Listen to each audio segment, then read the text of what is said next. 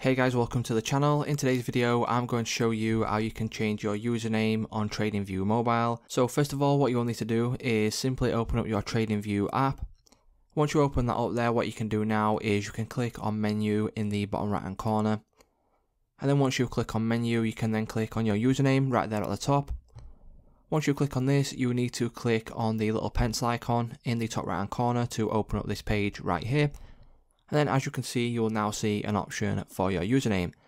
So as you can see, you can only change the public username only once, so please make sure that you are changing it to something that you want to keep, because you will not be able to change it again if you decide to do so in the future. So all you simply need to do is just click on the username part right here, and then you can change it to literally whatever you want as long as it is available. So as you can see, I have changed mine to Ryan HTO, and I think this is available. So if I go ahead and click on the tick icon in the top right hand corner, as you can see, my username has now been changed. So it's just that simple, guys. If this video did help you out, please leave a like on today's video, and I will see you in the next one.